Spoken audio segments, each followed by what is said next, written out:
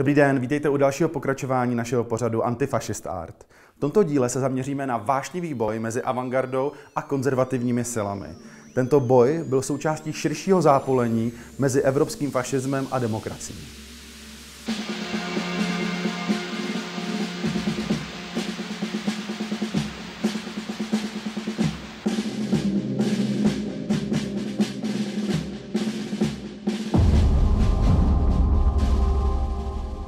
V minulých dílech jsme se bavili o progresivní tvorbě surrealistů, kteří se stali od druhé poloviny 30. let dominantním modernistickým hnutím.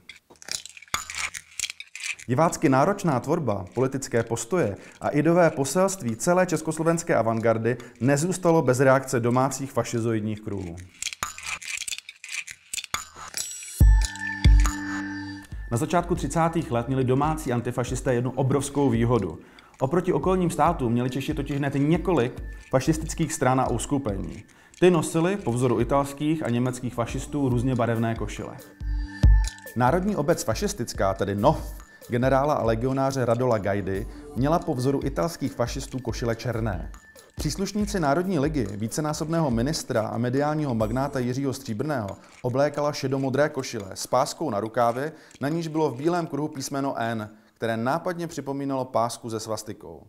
Agrárníci Rudolfa Berana nosili brčálově zelenou.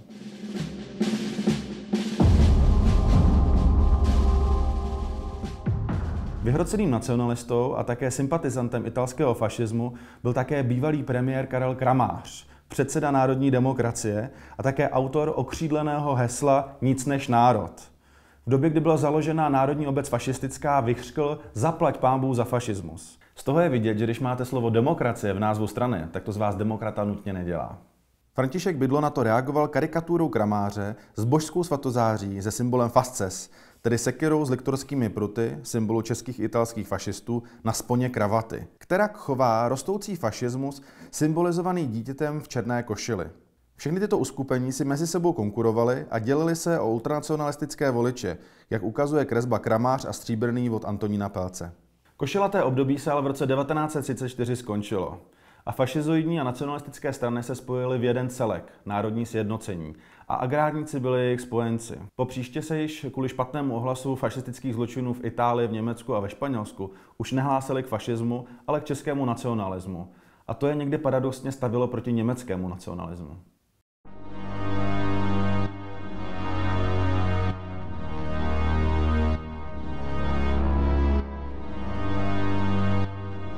Jejich pravou podstatu ale i nadále odkrývaly různé karikatury, jako byly například kresby vůdců extrémní pravice nazvanou Příznaky epidemie, které pro satirický časopis Dobrý den vytvořil Antonín Pelc. Místopředsedovi Národního sjednocení Františkovi Hodáčovi se vyrazila ošklivá vyrážka. Předsedovi téže strany Jiřímu Stříbrnému vyrazil z častého namáhání pravice tvrdý frankistický vřet. Rentgenový snímek předsedů agrárníků Berana odhalil velmi nebezpečné onemocnění páteře. A u nacionalistického novináře a budoucího čelného kolaboranta Emanuela Weitauera už propukala naplno rakovina fašismu. Mediální zbraní národního sjednocení byly Kramářovy národní listy, které byly zaměřeny, jak karikoval František Bydlo, na pravicové, konzervativní, středostavovské publikum a propagovanou ideologií byl vyhrocený nacionalismus, jak ilustruje Josef Čapek.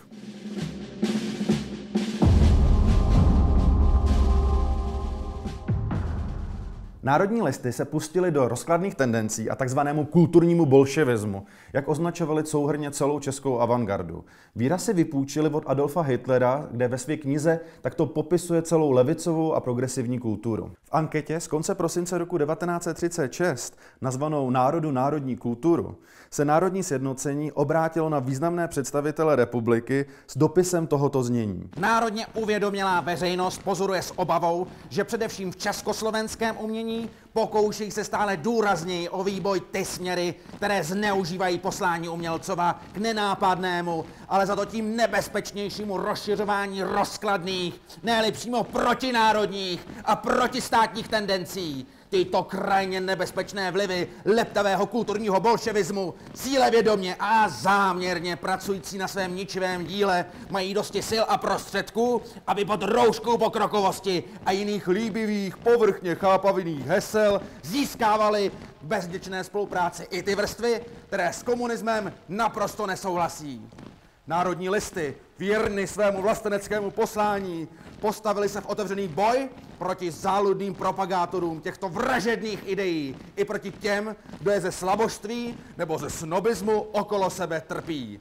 Umění, které se těmto tradicím odcizuje, nebo které dokonce povýšeně odmítají a zesměšňují jako fašismus a zpátečnictví, nemají nároku na to, aby je národ ctil, podporoval a ano, ještě i odměňoval. Výzva měla velký ohlas. Podepsali kromě Kramáře také Viktor Dyk, Rudolf Medek a také kardinál. Proti tzv. Anketě okamžitě vystoupili zastánci svobody v umělecké tvorbě v čele s Karlem Čapkem. Nejvýstižněji reagoval Emil Fila v časopisu Volné směry. Je podezřelé a příznačné, že starost o národní kulturu projevují dnes právě lidé a strana, s nimiž se národ definitivně rozešel. Tento křik a poplach rád by rozdvojil národ od umělce a národ od umění. Nejpádněji reagoval na útok signatářů dopisu proti modernímu umění znovu Antonín Pelc svou karikaturou v Lidových novinách. Na ní Karel Kramář v lidovém kroji učí Emila Filu malovat. Při podrobnějším ohledání zjistíme, že se jedná o portrét Adolfa Hitlera. František Hodáč učí divadelníka a zakladatele divadla D37 E.F. Buriana ve slovanském kroji, jak se hraje divadlo se zvednutou pravicí ve fašistickém pozdravu. Na další kresbě za školní lavicí učí Vítězslava Nezvala generál a spisovatel Rudolf Medek, jak psát národní básně. Poslanec Národního sjednocení Karel Domin nalévá do hlav nacionalisticky uvědomělých souvěrců národní kulturu z jednoho hrnce, ein Topf. A konečně agrární politik Řehoř Vraný stojí modelem pro umění vycházející z ideí národní půdy. V reakci na rozvířenou diskuzi vytvořil Pelc ještě jednu satirickou kresbu, v které ukazuje, jaké asi povolání by si vybrali vrcholní představitelé avantgardy, kdyby jim byla zakázána umělecká tvorba. V jeho představách by se v jejich novém zaměstnání drželi stejných obsesí, jako v jejich výtvarné produkci. Úsměv nás mrze na tváři, když si uvědomíme, že v následujícím období bylo moderní umění skutečně zakázáno. Zrzavý měl zakázáno vystavovat, F.X. Burian, Emil Fila a Karel Čapek byli deportováni do koncentračního tábora, kde Karel Čapek našel smrt. Autorům hanopisu v Národních listech také jistě nešlo o otevření diskuze o vývoji moderního umění. Chtěli pouze očernit v očích neinformované a nacionalisticky naladěné veřejnosti levicové umělce. Úspěšná kampaň Národního sjednocení byla plíživou ozvěnou masivní nacistické akce Entartete Kunst, výstavy tzv. Zvrhlého umění v Mnichově ve stejném roce, kde bylo všechno progresivní umění v původně kulturně vyspělém Německu označováno za zvrhlé a dáno na pranýř.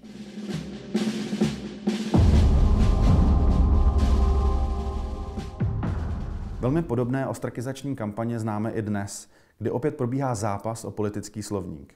Jazyk doby totiž výrazně určuje směřování politiky. Dnes již například naprosto zlidověl hanlivý výraz neomarxisté, který běžně používají veřejní komentátoři k očerňování svých politických a ideových oponentů. Málo kdo si ale už dnes vzpomene, že výraz dostala do českého prostředí neonacistická webová stránka White Media, provozovaná v letech 2009 až 2019.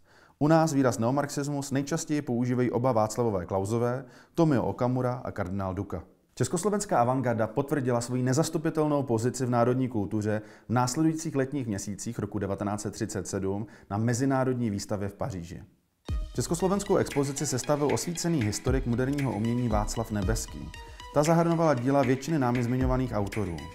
Československý pavilon byl na úrovni těch nejlepších, což byl především španělský, francouzský a norský.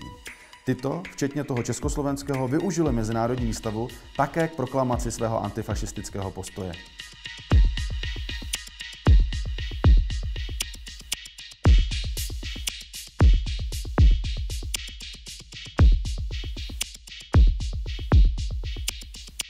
Tito umělci se svojí tvorbou úspěšně postavili na roveň tehdejší nejprogresivnější evropské produkce. A Praha se stala po Paříži a pádu Berlína dalším významným centrem současného umění. Nebylo to ovšem pouze zásluhou těchto tvůrců. Hlavní město Československa se svým geopolitickým umístěním dostal do centra pozornosti celého demokratického světa, kde se setkávala německá kulturní emigrace a udržovala si živý, oboustranný a úzký kontakt s kulturou demokratické Francie i sovětského Ruska. Československo se stalo centrem antifašistické kultury a územím kulturního boje o budoucnost Evropy a světa.